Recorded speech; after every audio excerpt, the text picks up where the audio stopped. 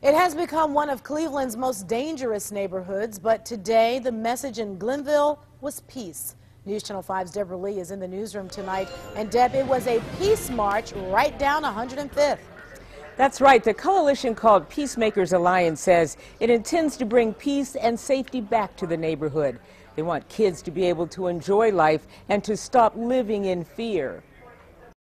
East 105th, near the corner of St. Clair, the heart of Cleveland's Glenville neighborhood, once one of the city's more affluent areas, community activists say the neighborhood is now a hotbed of violence and criminal activity, where intimidation and fear run rampant. Stop the violence!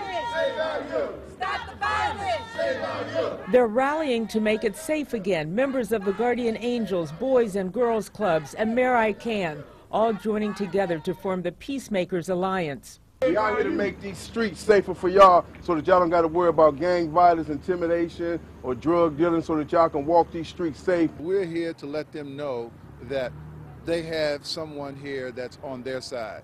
The bad guys aren't the only ones that have influence in these communities.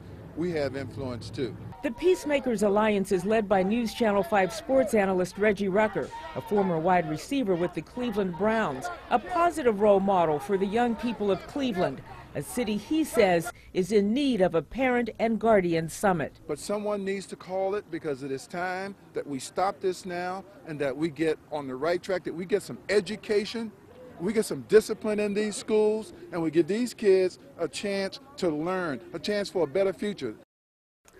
Now, the Peacemakers Alliance is hoping the community will get on board with them, corporations, philanthropists, and just as important, parents. Deb Lee, News Channel 5. Deb, no doubt about it, it's something that is needed, and hopefully someone will step up and get the job done. Absolutely. They want the whole community to get involved. It's going to take a whole village. Thank you very much, Deb.